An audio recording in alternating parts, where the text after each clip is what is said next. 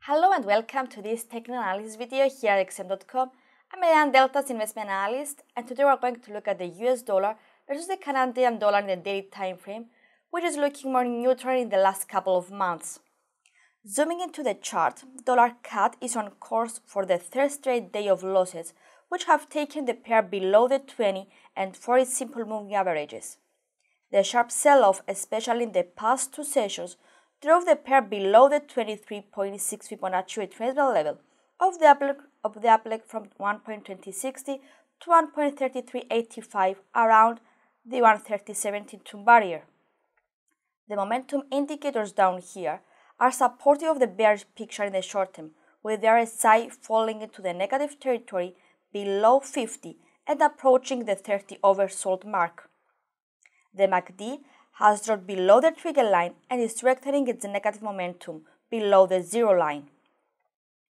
Immediate support is being provided by the 38.2 Fibonacci mark of 1.2880, which is acting as a major obstacle for the bears.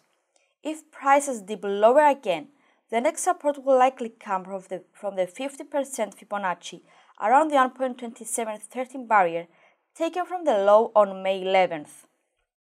A drop below the 50% Fibonacci will signal the start of a deeper bearish phase.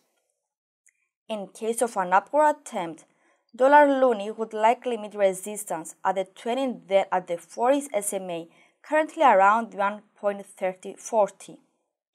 A break above these levels and the 23.6 Fibonacci will send prices until the 1.3230 resistance identified by September 6th. Further gains will push the market until the 1.3290 resistance level. In the medium term, the bullish outlook remains intact as the pair stands above the ascending trend line, which has been holding since September of 2017.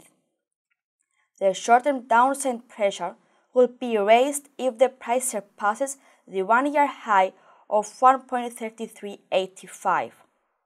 So that's all from me. Thank you for watching and have a great day.